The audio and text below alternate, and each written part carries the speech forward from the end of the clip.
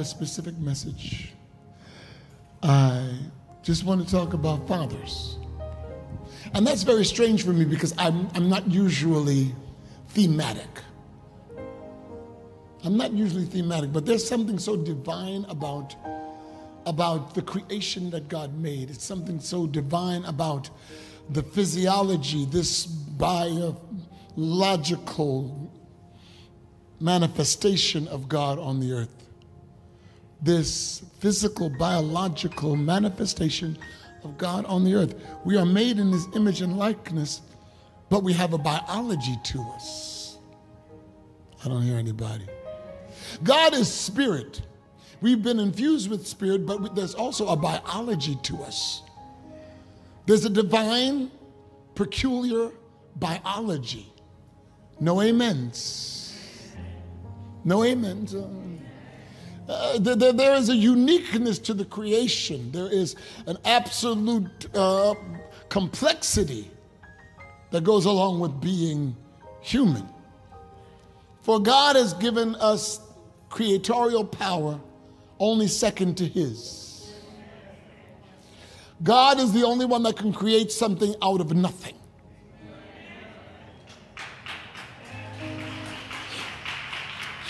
We cannot create anything that is not already created. Only God can create that which is not created. Hallelujah. Using nothing but the word of His power. All God's got to do is open up His mouth and speak, and it is so. God can reach down into the dirt. He can reach down into the created dirt that He's made, the created dirt, and formulate a man. The complexity of humanity formulated just by reaching into the dirt and grabbing minerals and water, clay, and formulating. And then hold a lifeless figurine in His hand, so wonderfully, beautifully made, so complex from the inside out, from the smallest of organ to the largest organ known as skin, bringing about so many different complexities in a figurine, and then take it, number every hair on the head, know how many hairs that are on the head. Y'all don't hear what I'm saying. And put everything in its place, the bone skeletal structure, put the skeletal structure together to make sure, put cartilage to hold the skeletal bones together, put all of this uniquely, peculiarly together. And hold the figurine in His hand with angels scratching their heads and not understanding what God is doing. And He takes it and brings it to His beautiful mouth and breathes Himself into it.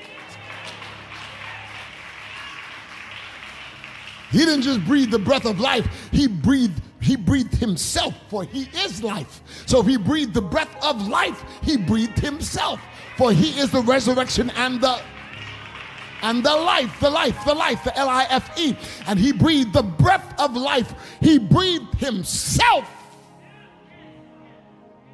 into man, and man became a living soul. So that when God looked at man, He wasn't looking at the color of his eyes or the complexion of his skin. For God is greater than skin color.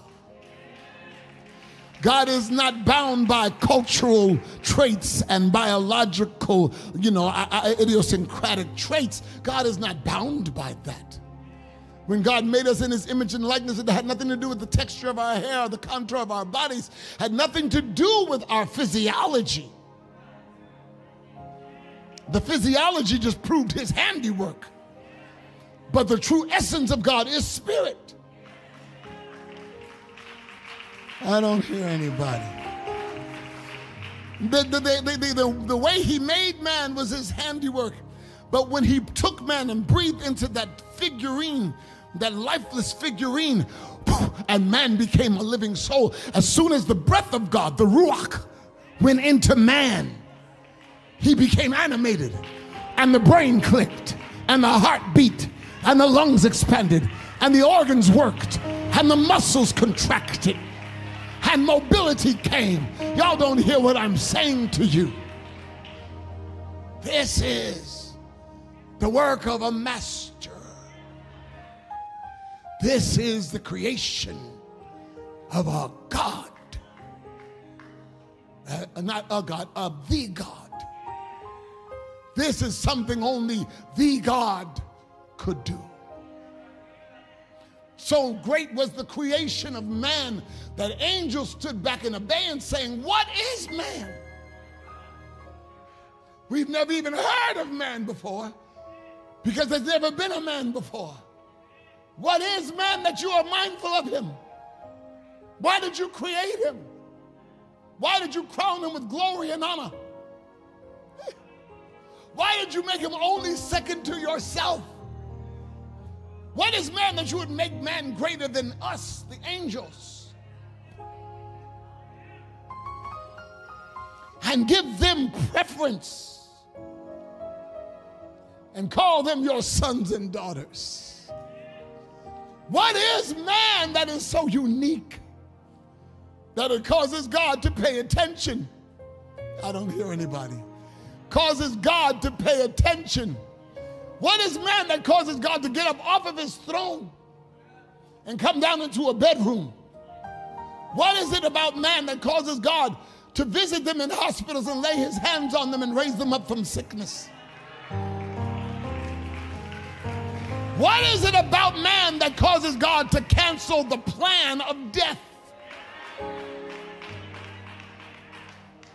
What is it about man that causes God to interrupt the cycles to make sure that his will is accomplished? Y'all are not hearing me.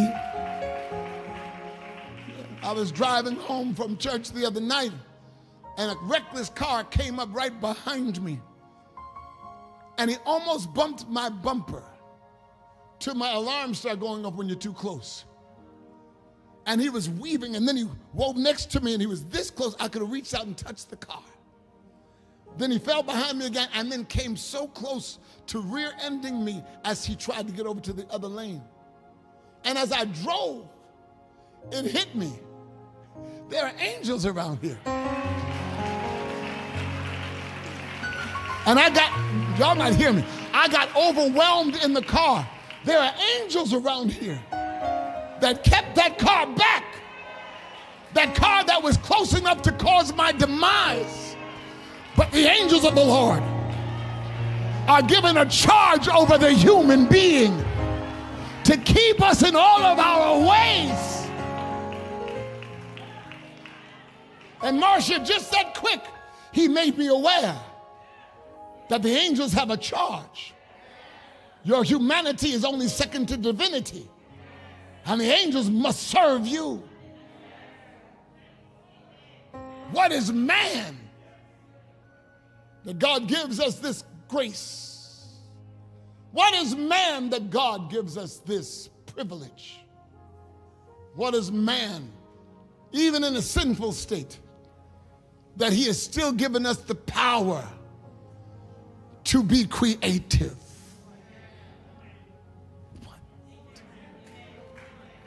What is man? God created everything from nothing. Before there was a proton, a neutron, before there was an electron, before there was a molecule, before there was an atom, in the state of antimatter, God spoke, and everything came to be that is. What a mighty God. What a mighty, y'all are not hearing. What a mighty, mighty, mighty God. What a mighty God that spoke the worlds into existence. And they have not ceased their orbit and their gravitational pull from the time he said, let there be, to this very day. Everything he spoke is still in order. What a mighty God. What a mighty, mighty God. And then he looks at mankind. Says, I make you in my image and likeness. I make you my sons and my daughters. You are from me. You are mini me. I create all things from nothing, and you will create all things from what I created. I created all things from nothing, and you, in turn, will create all things from what I created. You will pull from the substance around you, and you will cause it to come into being. You will pull from ingenious thought. You will pull from resources. You will pull from support. You will pull from everything that you see, from land to sea to air. You will pull it together, and you will make this thing happen. Just as I made it happen with let there be, you will make it happen with what I created. Are you hearing me? I give you the power of creation. I give man the authority, man the dominion, man the power of creation. I don't hear you. And then after he makes man in his own image and likeness, puts him in a garden. This is not a fiction. This is not fictitious. It's not a fairy tale. Put us in a garden in the Mesopotamian area. Right on the cusp of Africa, Mesopotamia. Put us there in a place that was called Eden and gave man the power to create. He named everything that was created, and then God pulled a rib out of him and made a woman. For in order to create, you need a woman.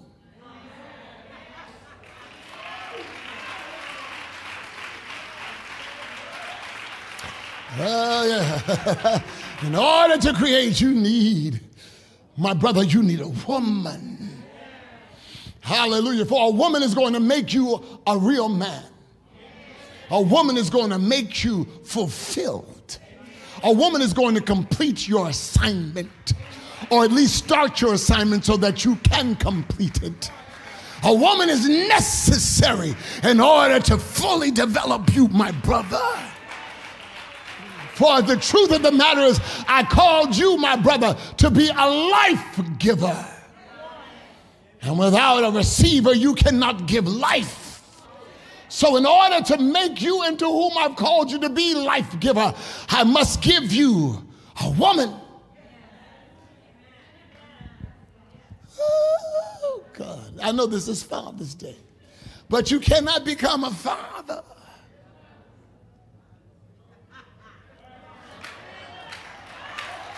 it'll hit you in a second. You cannot become a father without a woman. If I could drop this mic without breaking it, I'd drop it. You can never be a father without a woman. Well, I'm adopting, but you had to adopt from a woman. Well, I'll have a surrogate, but you need a woman for a surrogate. Test tube baby, well, you still need the egg of a woman.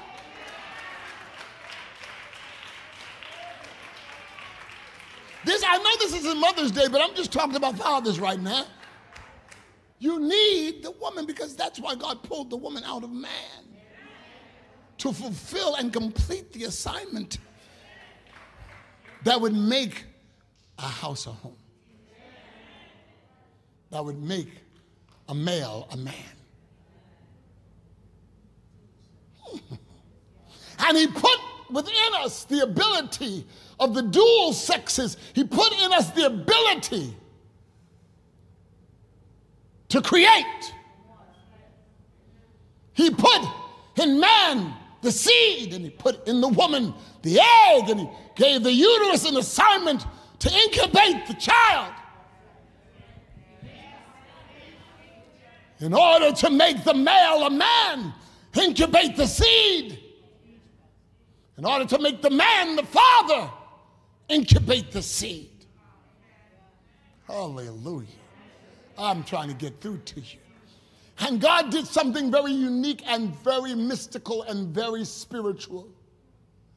Gave the man a protein sperm one wiggly-tailed sperm out of 100 million sperm that contend for the egg. I'm teaching biology 101. Out of the 100 million sperm that contend for the egg, God has ordained for one sperm to achieve the goal of making a man a father. And the one sperm goes into the egg, and all of a sudden it emits a chemical that kills the rest of the sperm. Oh, help me somebody. Kills the rest of the sperm, and then that egg and sperm go through a dance. And the uterus go through a dance. Oh, Gandalamashi. And then in trimesters, am I saying the right word? And in trimesters go by, and this seed, this sperm, this protein glob begins to formulate. And while it formulates on the inside, it does something psychologically on the outside to the man. He automatically, if he's a good man, he goes into another mode of living that deals with security, that deals with provision, that goes to another level of accountability and responsibility. There's an emotional shift that happens in the man while a pregnancy happens in the woman. So that when the baby finally comes out of the matrix and the man stands there, no longer just a man, but transformed at the entrance of that child into the world, immediately transformed into father.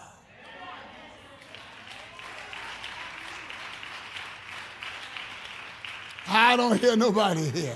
Immediately transformed into father. Why immediately? I thought he was a father from the time that the sperm hit the egg. No, because something could have happened to end that. But when that baby comes out, and that first gasp of air is taken in, and the first cry and wail takes place, it transforms two human beings from husband and wife to mother and father.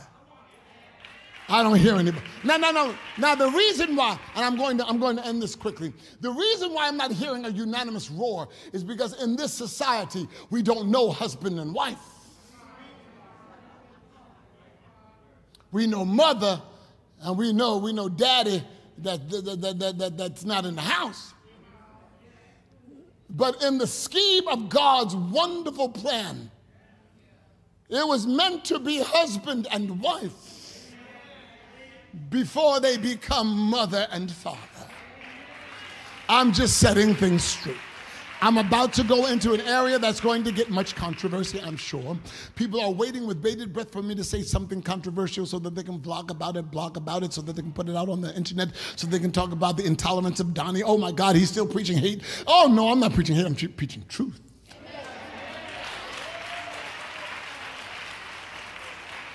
Preaching truth. That the true essence of fatherhood is being able to have a wife that is your wife only. Oh, this is not archaic. It's just forgotten in the society. To have a wife that is your responsibility, that you prove to be accountable for, responsible for, and treat her well. And treat her well. Husbands, love your wives. This is talking to husbands so that you can become a good father. Husbands, love your wives as Christ loved the church and gave himself as a ransom for her. Give me 15 more minutes and I promise you I'll be gone. I'm already over time, but give me 15 more minutes. Husbands, love your wives. Before you progenerate, before you go into having children, love your wives first. So this way you're not doing something just for the children. I'm only staying with you just because of the kids. I'm only keeping this marriage together just for the kids. No. If you love your wife first. I need to hear some brothers say amen. I need some brothers. I need some men to say amen. If you love your wives first, then you do things because of the matrimony, not just for the patrimony. You're doing it for the matrimony. You're doing it for the sake of marriage.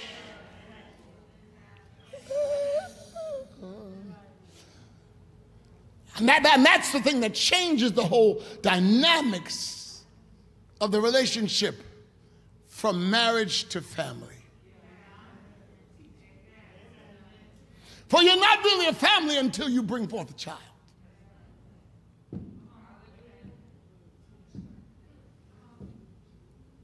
I didn't hear anybody. You're not really a family until you bring forth a child. And once that happens, then if you really pay attention, the transformation is mystical. Mystical. All of a sudden, the responsibilities kick in. And all of a sudden, you have a love that is greater than any love that you've ever known. You can look at your wife with a sense of appreciation, for the life giver delivered the seed. But then the real husband looks at the wife and sees her as the life bearer that has to hold this thing in incubation. Just watch it grow inside of her for 9 months and have the sensitivity to know that what's in her belly is a byproduct of me. A byproduct of me, my DNA, my substance. And so I must love her so that the baby can feel love in the stomach. The father has a great, awesome responsibility. Love her till the baby feels the love. Hallelujah. Treat her well so that the baby has no complications. Don't frustrate her so that the baby doesn't become nervous. To embrace her so that the baby can feel the love, even though the baby is not cognizant of it. But subliminally, spiritually, emotionally, the baby feels the love of the mother and father. If there's hell and havoc, the baby comes out with nervous conditions. But the father secures. The father protects. The father provides. The father supplies. The father covers. The father gives. The father sacrifices. I don't hear anybody. And the father doesn't mind losing sleep. The father doesn't mind sweating. The father will go to the level of exhaustion to make sure that his children are cared for and that his wife is honored. This is a very low room today. I preach against this society. I preach against this society. Well, I'm a mother and father to my child. I'm the daddy to my child because I don't need no man. I'm mama and daddy. That's impossible. Your biology refuses that. Your biology tells you that there's no way in the world that you can be a father to your child. For you don't have the testosterone to be so, nor do you have the genitalia that would make you so, nor do you have the fortitude or the mentality that would have you be so. You are a mother. You may be super mom, but that's it. Your mom. There can be no replacement of dad. I don't hear anybody. There can be no replacement for dad.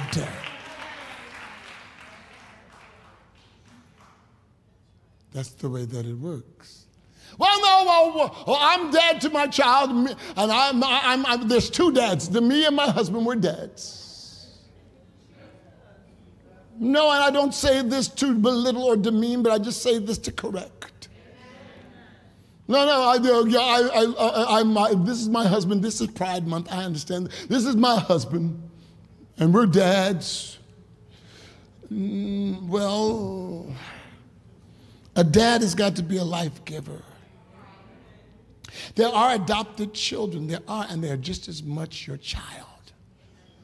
But you cannot use this as an alternative to the plan of God unless there's a heart situation that makes you want to adopt, or there's a physical situation so that you can't have your own child, but not because there's a biological situation.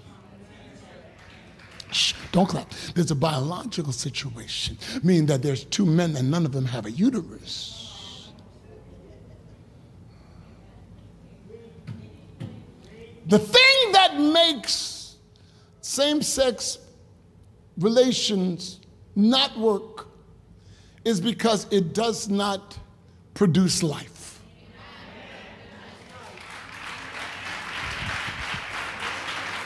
You all don't understand what I'm getting into by telling this truth. You don't understand the level of backlash.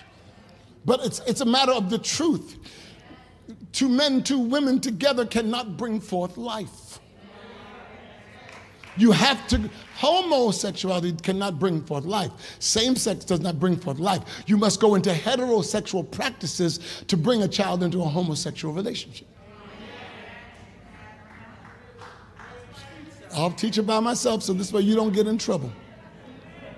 And that is the thing. If it doesn't bring forth life, then it cannot be really the intention of God.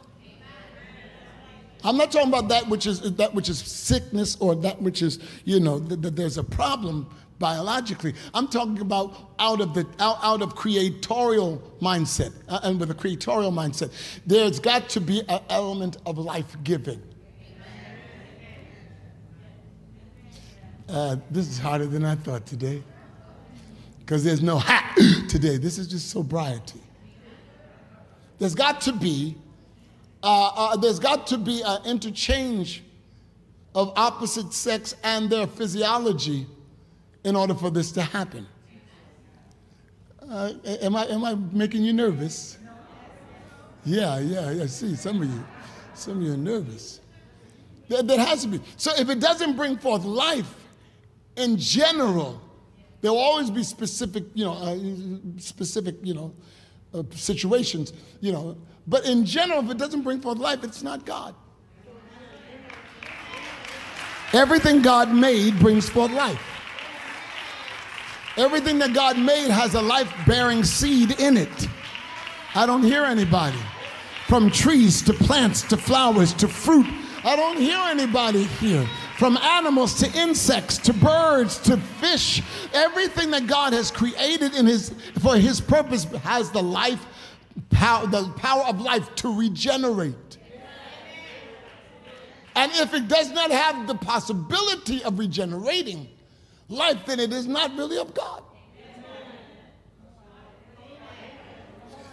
I'm not trying to be controversial. I'm just trying to be concise.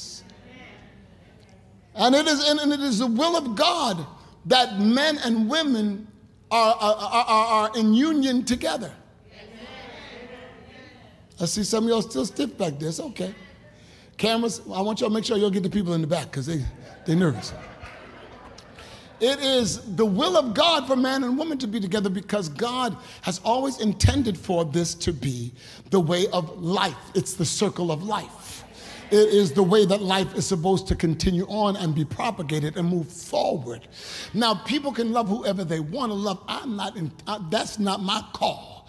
You can love a goat if you want to. That ain't my business. But I'm talking about the will of God. That's my business. And I do so without fear. I do so without reservation. I do so without permission from man. I must declare what the truth is. And if you're going to be a father, you've got to do it God's way. You've got to do it the way that God intended. A father's got to be the source of instruction. A woman is the source of wisdom. The mother is the source of wisdom. If you read the book of Proverbs, it speaks of mothers and women with wisdom. It calls wisdom her. It uses the feminine pronouns her for wisdom. But then when it speaks about instruction, it speaks about your father. It said, hear the instructions of your father. For the father gives you a guideline on how life is supposed to go, and the woman gives you the wisdom on how to go about those guidelines. A real father takes his child under wing and begins to teach that child how to go through life. The real father shows the child what it takes in order to make it through life. Every young girl gets her first example of the man she's to marry by the father, if he's a good man. I'll say it again, if he's a good man. Every little girl will have her first inclination of what her husband should be like if her father's a good man. And just like every young man will see what kind of woman he's supposed to marry if his mother is a good woman. It's only when you don't have that good father that the daughter goes into waywardness. It's only when you don't have that strong father of integrity that the son may veer into a lifetime of misfortune and dysfunction. Because a father is, he's not only instructional, he's correctional.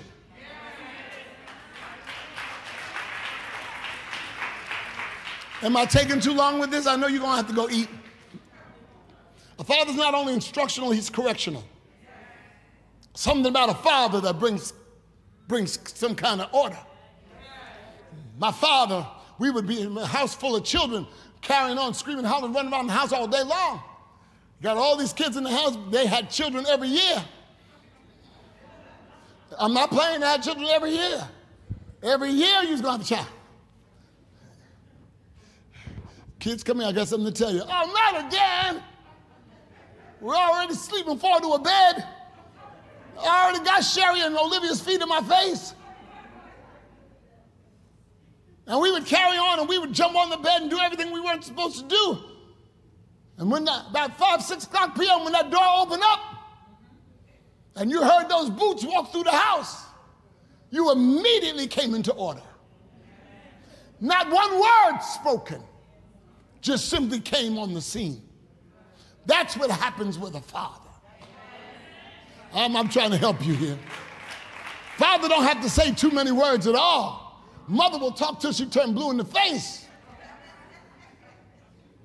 Father comes in and say, hey, sit down. Because there's something about the masculinity. There's something about the power of that man that is unspoken because it is godly. Some of y'all sisters is having a hard time with this one. But the truth is, I'm telling you from my experience with my dad and my experience with my son. I was not the example of a good father. Allow me to end with this.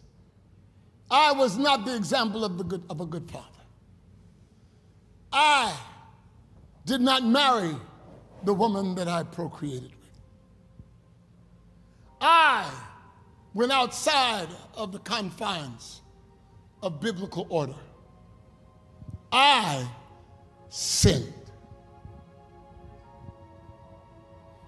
I did not obey the scriptures that I taught and preached.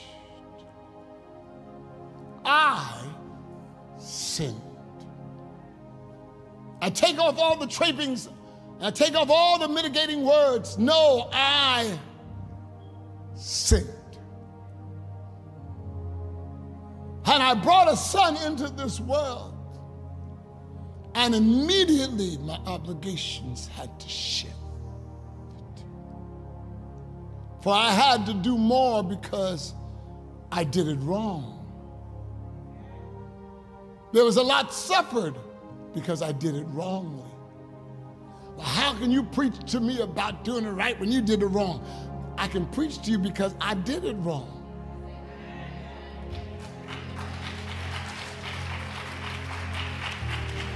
And I can preach to you because I betrayed what my father showed me. For I never lived in a home that was without a father. I never lived in a home where the father wasn't present and providing.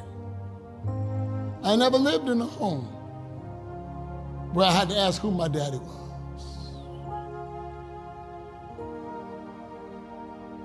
So I knew the right way, but I did the wrong thing. I knew how a father was supposed to act, but I became a father by a wrong action. And now I've got to work twice as hard to make sure I heal the wound as a father who did it wrongly. I've got to make sure that he knows that although it was done wrongly, he's not my mistake.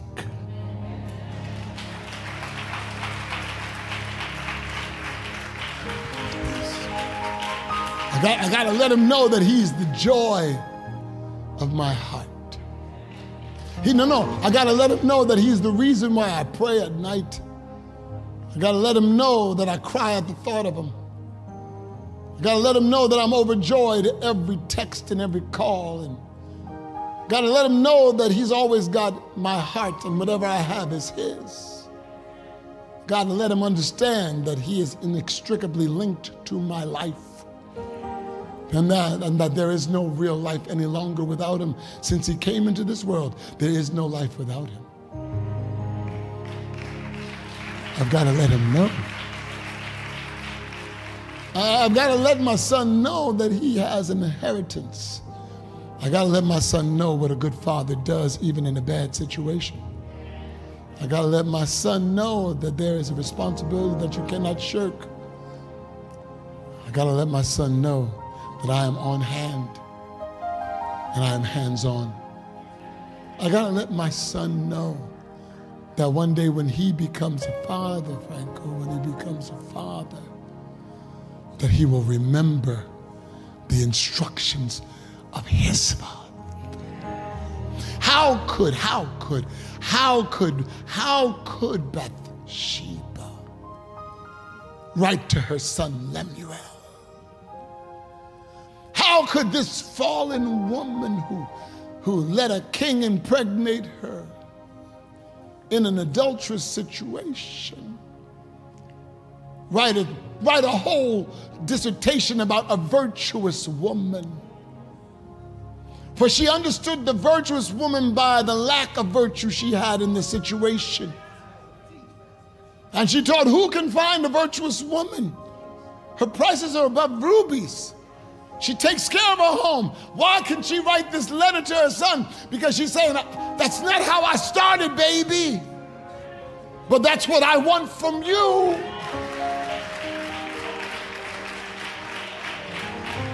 You can use your mess up as a message. I'll say that again. You can use your mess up as a message.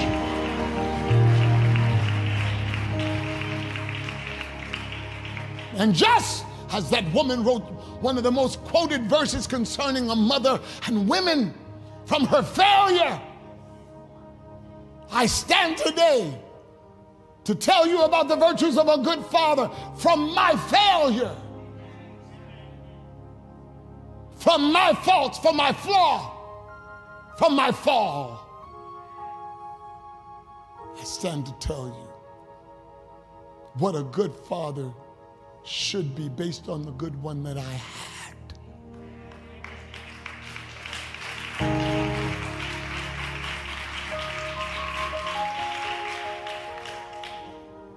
The mystery of fatherhood, the mystery of procreation, the mystery of being able to bring into this world life, the mystery of the true dynamics of security that would cause you to even sacrifice your own life for that which you brought into the world. The mystery of fatherhood comes from the very example of the King himself. For his name shall be called Wonderful Counselor, the Mighty God, the Everlasting Father, the Prince of Peace. The everlasting Father, because he's eternally creating. And that which he creates, he takes responsibility for. He never shirks responsibility. You're a good, good Father. That's who you are. That's who you are. And I'm loved by you. That's who I am. That's who I am. That's who I am. I'm dancing with my Father. You're a good, good Father. Who you are. That's who you are. That's who you are. And I'm loved by you, Lord. It's who I am, Lord. It's who I am, oh Lord. Who I am. I've never danced. I've never danced with my Father before. This is the first time ever that I feel like I'm dancing with my Father. For God does dance with us, if you don't mind. And literally, you can stand in your room and just, and you're not just dancing before him, you're dancing with him. For God does dance. God does dance. And I'm going to do something very weird. For those of you that don't mind being a little weird, stand up and in front of your chair, just dance with your Father. Just dance with your Father. Just dance. Come on. You're a good, good Father. That's who you are. I don't see you dancing, you're just swaying. And I'm loved by you, Lord. That's who I am. That's who I am. Oh, that's who.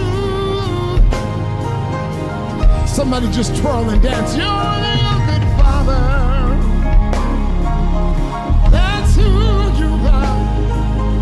That's who you are. I am the one that's loved by you. Who I am, who I am. You're a real good Father. That's who you are. That's who you are. And I'm loved, That's who I am. That's who I am. Some of you wanted to dance, but you felt a little weird. But I don't mind. I don't mind. I see you embracing. You're not embracing yourself, you're embracing him. You're embracing God. These love displays are a part of the relationship. Sometimes I think about God and I cry. Not because of sorrow, not because of sadness, not because of depression, but the very thought of him brings to tears because he's a good, good Father. Oh, that's who you are. Oh, that's who. And I am loved by you, Lord. Oh, that's who I am. Oh, that's who I am now. You are a real good Father. Yeah,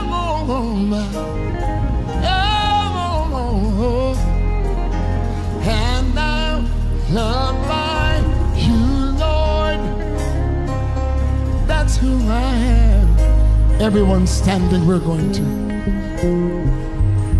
I'm going to let you go home. I'm going to let you go home. Hallelujah. This has been a different service.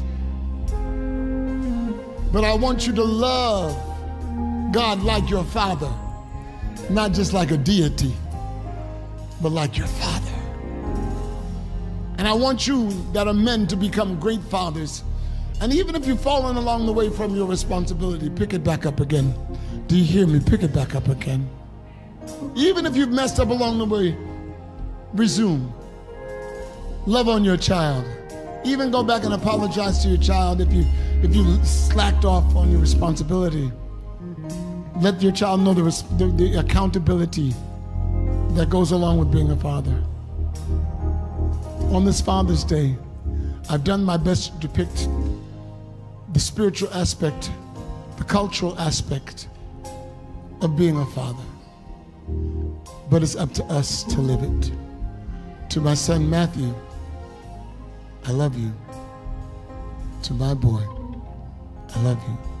To my daughter Michelle, and my two grands, Charlie and Elijah, Daddy loves you.